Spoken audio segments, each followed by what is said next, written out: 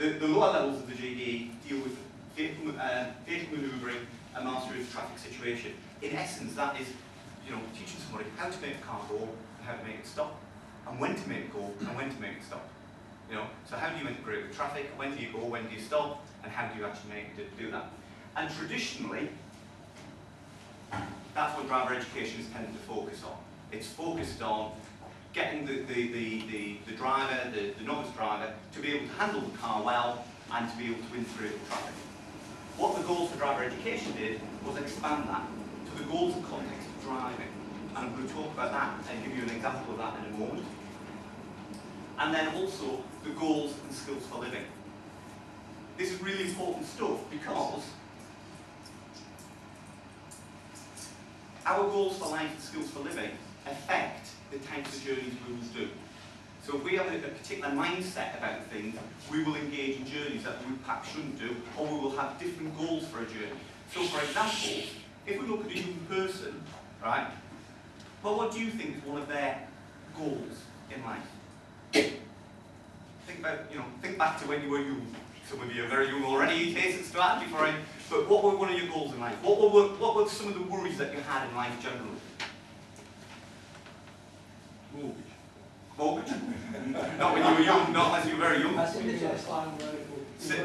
Yeah, being mobile, starting work, yeah, good ones. Passing the driving test. Responsibility, were you worried about responsibility when you were young?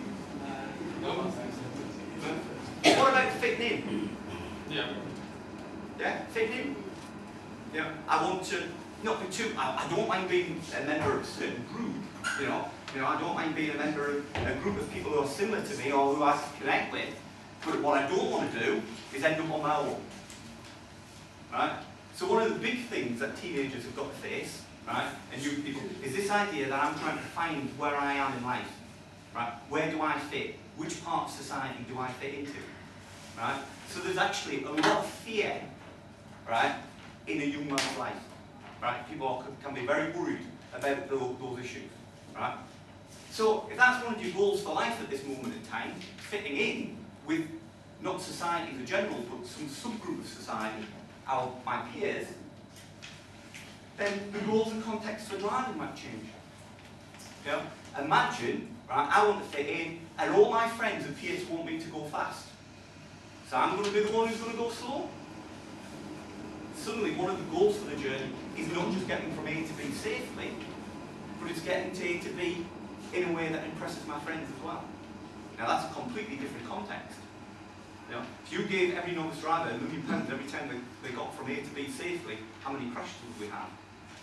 Very few, because they'd want £1 million. That's a different context again. So our goals for life, how we view things, really affect what we're trying to achieve in our driving task. And of course then, if we see speed as a goal for the journey, then the mastery of our traffic situation, we're going to not be looking for a gap, we're going to be looking for, we're not going to be looking for a safe gap, we're going to be looking for any gap. And of course then, we're increasing the demand on actually our road skills. Can I control the car when I'm driving it like this? Am I going to lose control? Am I following too close to the car in front? So each part of the matrix affects the lower part.